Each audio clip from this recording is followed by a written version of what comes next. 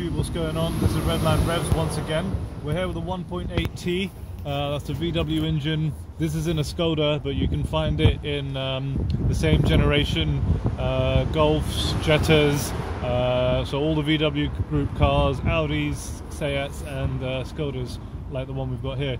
What we're going to be doing today is cleaning out the throttle body, and if you're ever finding that your throttle's a little bit unresponsive or you've got some flat spots in the rev range, then cleaning this out can solve that problem. So just before we go ahead looking at what you'll need, this is what the gasket or the seal looks like, and don't be cheap, change it, because this cost us £4 from trade part specialists, VW part specialists, and it's not metal, it's made of card, so whatever's been in there has been in there for a long time. I can actually see it from the side over here, don't know if you can see that. So don't try to reuse it because it's very, very flimsy. Replace it because you want a tight seal. So that's the replacement part that you need, and it doesn't cost very much. In addition to that, you're going to need a 5mm hex Allen key bolt. I've got it on a ratchet here, but you could also have it just an Allen key with a 5mm bit. You're also going to need some carb and intake cleaner like this stuff here from Wins, and we've got this as well, which is pretty much the same thing. So looking at the component itself, that's the throttle body. It goes into the intake manifold there. The one thing I want to say is that we will not be taking the entire unit off, and I'll tell you the reason for that. So what we'll leave connected is this breather hose. So what we need to first do is remove this pipe, and then that should give us access to one side, and we'll spray that up with carb cleaner. Then we're going to unloosen the 4 bolts. We've got 2 at the top, 2 at the bottom, which are the 5mm Allen key bolts, to get to the other side of it and replace that and put it all back together. First problem with mine over here is that the screw that's holding that down is actually covered by this breather hose, but you can very gently move that out of place to get your screwdriver on it, which is what I'll be doing now. So looking at that, it's a Phillips head screw, so let's go for it.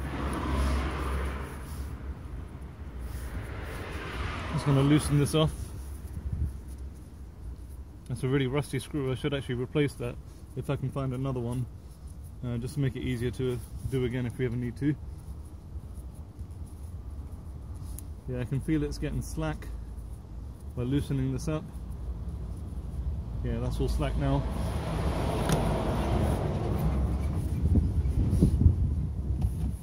I'm going to help ease it off with a... I thought that would be a flathead, but it's not. It's a bit annoying. I'm going to help ease it off with something here.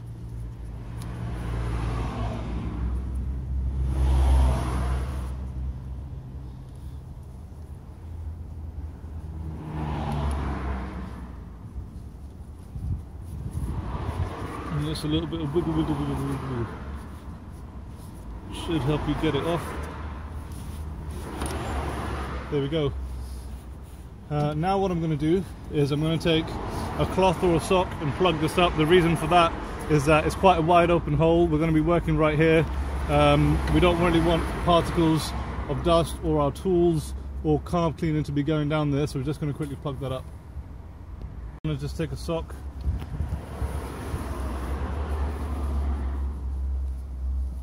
Best practice is to cover that up while you're doing this job, so that nothing's going to be getting in there while we're working.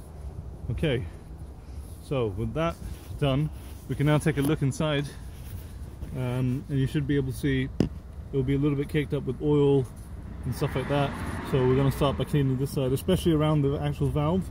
We'll see there's a little bit of carbon deposits and build up and oil and gunk, and that can restrict the movement of that valve. Okay, I've also got a toothbrush.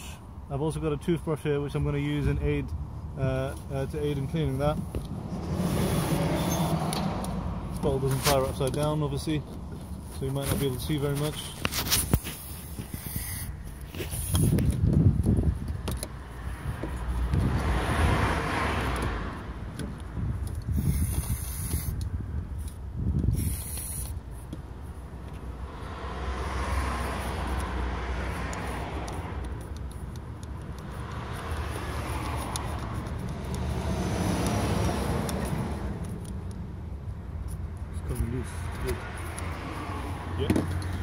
stuff's really great for loosening up these carbon deposits and stuff.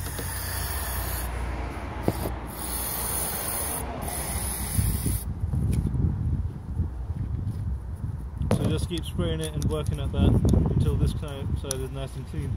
And you really want to get at the bit that's right there between where the valve meets the body of the throttle body, because that's where it gets caked up and affects the performance of that valve. I'm just going to keep scrubbing around and we'll get back to you guys in a minute. Yeah, so once you've cleaned that side, we can begin to open this side. I'm just going to start with loosening these bolts. There's two at the top, and then the more tricky ones are the two at the bottom.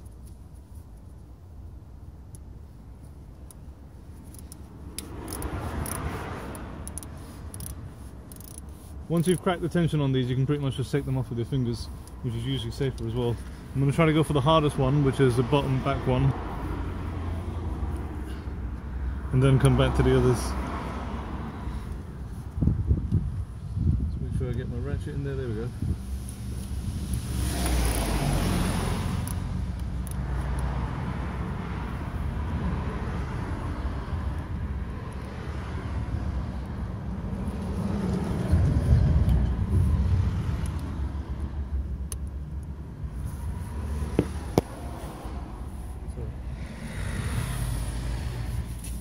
There we go.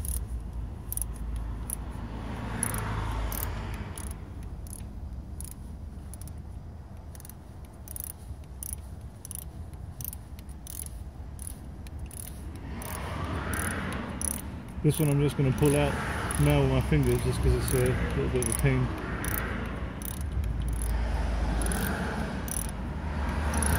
You don't want to lose these bolts because if they drop down there it's going to be a pain to get them out. So I'm just going to get the slack off it and take it out with my fingers.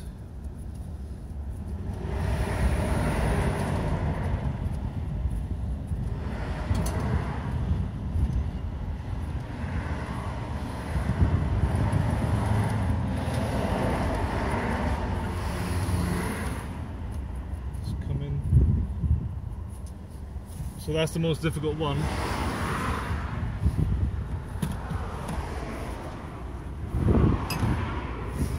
Now the others are just a doddle.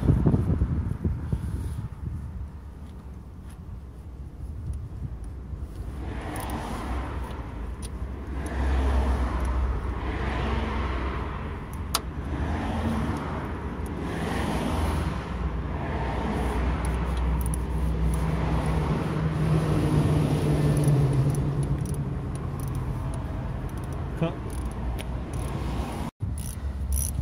This is our last one here.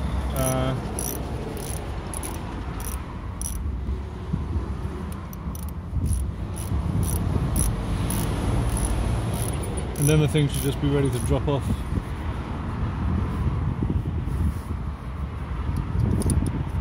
Okay, so that's all four of those 5mm Allen key bolts off. Now this should disconnect from here, as so. So like we said, we're going to leave this connected, we're going to leave this breather hose connected as well. There's a socket at the bottom, oh that's the one actually, that's the socket at the bottom that you don't want to disconnect if you want to avoid having to vagcom this thing. On this other side you can have a look at how gunky and dirty that is, and this is the seal that we're going to take off. I don't have a flathead screwdriver, it's a bit annoying, but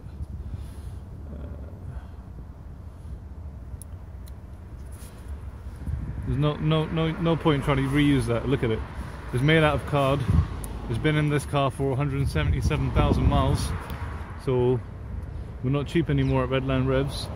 We've gone and bought the replacement for £4 from a VW specialist.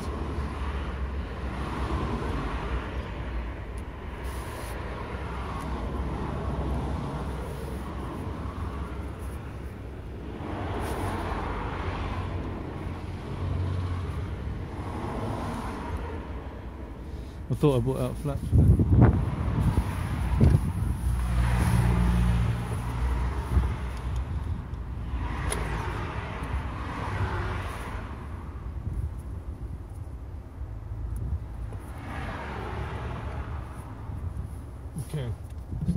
off. You can see how dirty this side is, and we just want to again do the same thing where we're firing the carb cleaner into here, cleaning around it. So I'm going to start that now. And also be careful that you're not getting anything into your inlet manifold as well while you're doing all this work.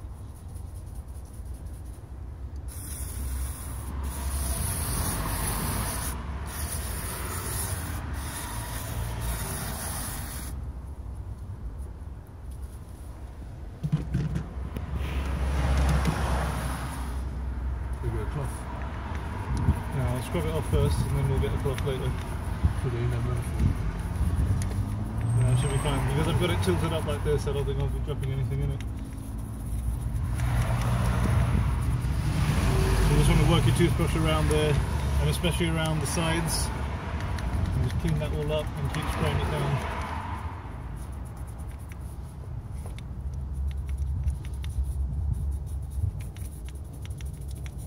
A lot of gunk there. You can see my toothbrush. I'm not going to be brushing my teeth with that one anytime soon. At least not until I've given it a good clean.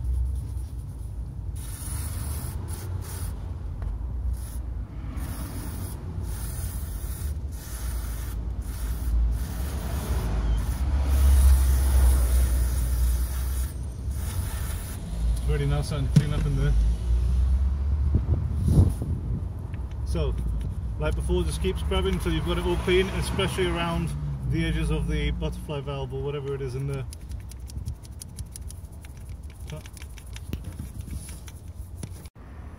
So basically to test the throttle body, we've given it a good clean.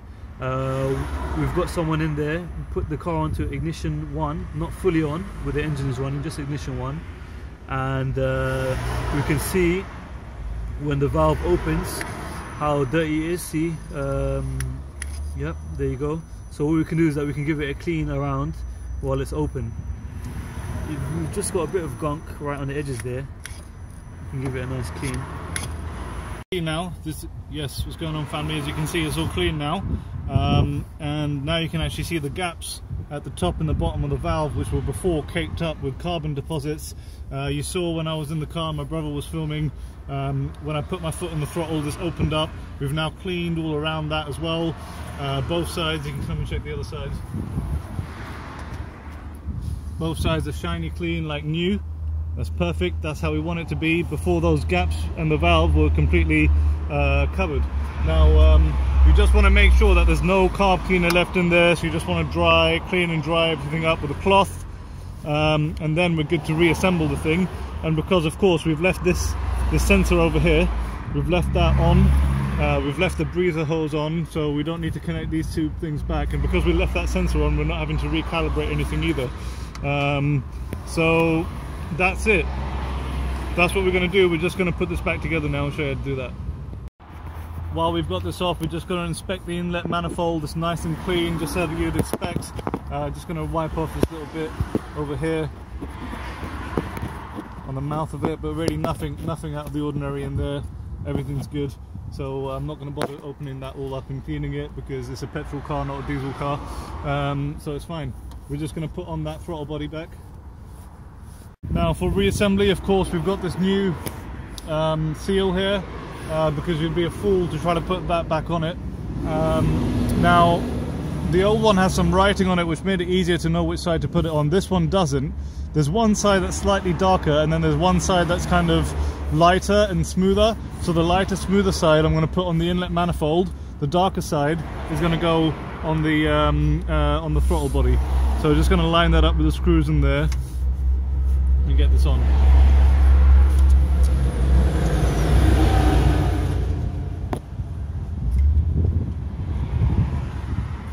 In fact, that's not the wisest way of doing it. The better way would be to get his bolts in and put that on the bolts. So let's get that.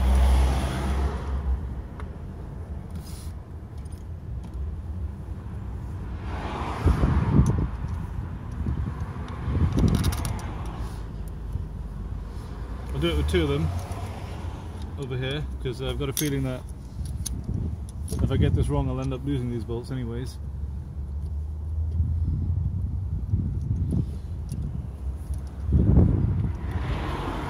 Yeah, there we go. So that's going to make sure, once I've done that, it's going to make sure that it's all lined up with the holes in the intake manifold.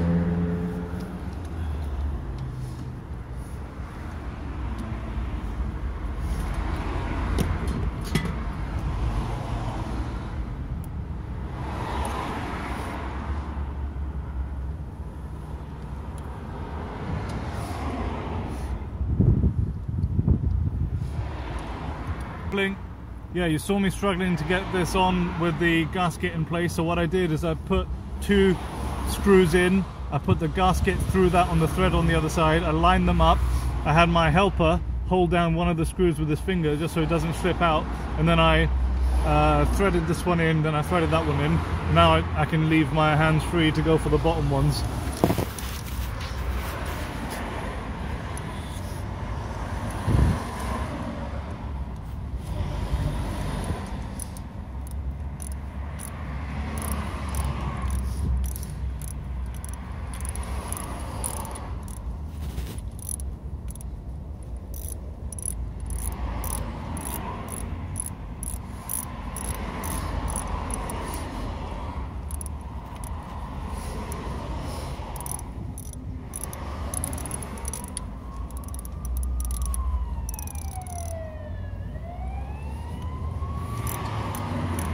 Throttle body is now securely on.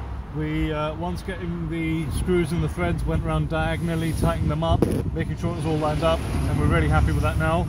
So the sock can come off. It's done a really good job. I'll probably put it in the laundry before I wear it, because it's a bit wet. It smells like carb, which might be better than feet, still. Okay. Last time we had this part on, I found it was in a bit of a tricky spot, so I'm going to try to angle it so that we have easier access to the screw. I did say I would change that, but I'm too excited right now to finish this video, so I'm not going to do that, but you might want to do that if you're a bit obsessive like that, and if you want to make the job easier for you next time round. But for now, we're just going to show you guys. That's it, and then I take my Phillips head screwdriver, and then all we need to do is tighten this up, and then we're good. Then we're good. Keep that here. Yeah, it's just a bit fiddly and tricky. Yeah, so as you know, this is Redline Revs. This is what we do day to day, showing you how to make your car better. Again, if you have any kind of issues in terms of throttle response, or if you've got any kind of issues with your dead spots in flat spots in your rev range, this is what you need to do. Now we're just going to fire the car up, leave it idling for a few minutes. When it starts creeping up to temperature, we're going to take it for a bit of a drive, and you're done. That's how you clean the throttle body on a 1.8T. This is Redline Revs. Thanks for watching. Make sure you comment, rate, subscribe.